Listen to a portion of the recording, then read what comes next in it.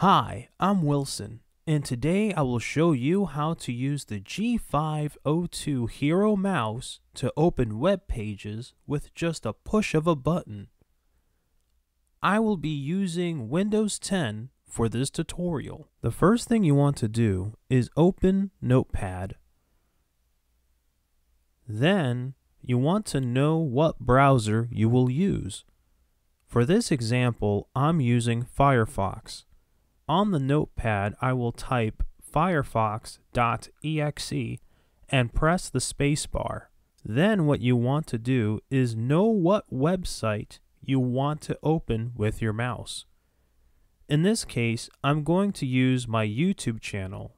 Copy the URL and paste it to the Notepad. Make sure there is space between the browser and the URL. Now, highlight the entire text and use the copy command. Save the Notepad file for later use.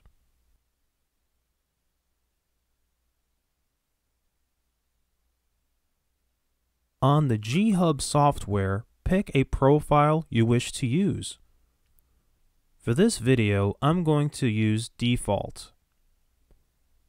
Click on the mouse icon, then click the Assignments button, which is the plus symbol. Click Macros, then click Create New Macro. Title the macro how you want. Then press Enter.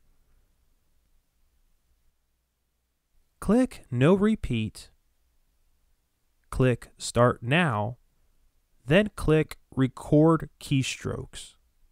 For the keystrokes, just use Windows R and click the red stop icon.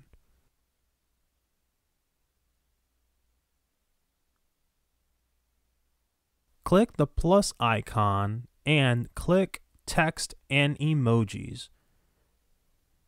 In the dialog box, paste the text from the Notepad and click Done. Click the plus icon again and click Record Keystrokes. Then press the Enter key, then click the red stop icon.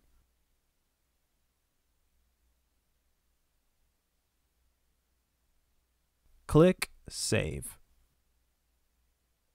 Now that the macro is set, I'm going to drag and drop it to the button of my choice. Now that the button is set, click on the back arrow, then minimize G-Hub. Go ahead and test the macro.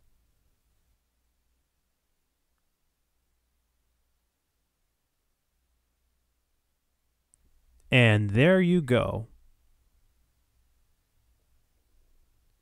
If you have multiple web pages, just repeat the process again to create separate macros for each web page. Basically, each button would be a separate macro for a web page. Well, if you found this video helpful, please click like, share, and leave a comment. Also, if you wish to support this channel, links are in the description.